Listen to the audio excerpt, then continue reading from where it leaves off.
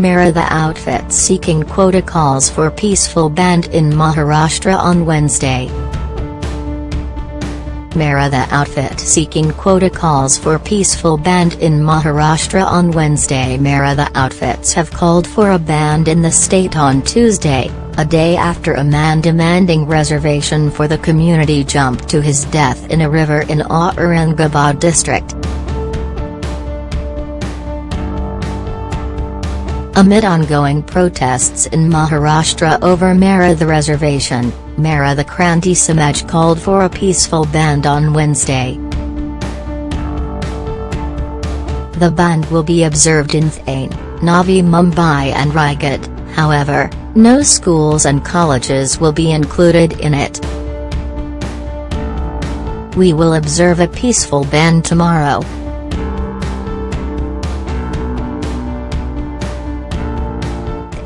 Navi Mumbai, Raigad to be banned tomorrow. Schools and colleges will not be included in this bandh as we do not intend to trouble anyone, Maratha Kranti Samaj told news agency ANI. Meanwhile, Maharashtra Minister and Shiv Sena leader Subhash Desai said, Maratha reservation has been delayed. How the court will react to it must be kept in mind.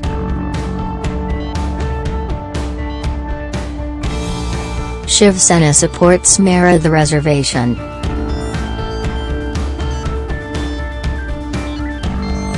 People who promised reservation to solve the issue should come forward. Maratha outfits have called for a bandh in the state on Tuesday, a day after a man demanding reservation for the community jumped to his death in a river in Aurangabad district.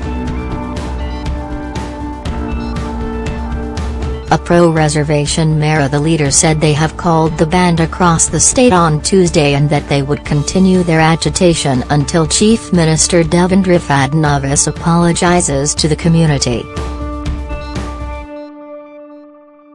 On Monday, a 27-year-old protester, Kakasaheb Shind, jumped off a bridge over Godavari River in Aurangabad.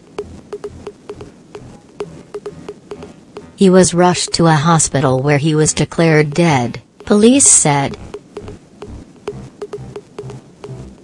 The Maratha Kranti Morcha had on Monday demanded an apology from Fadnavis for alleging that some members from the community were planning violence at Pandharpur town in Solapur district, where the chief minister was earlier scheduled to perform puja at a temple on Ashadhi Ekadashi. The outfit, which led the Jal Samadhi protest in which Shind died, is leading the agitation seeking reservation for the community in government jobs and education. Shind's death had triggered a fresh set of protests in several parts of Maharashtra, with opposition leaders seeking to put the onus on the BJP-led government in the state.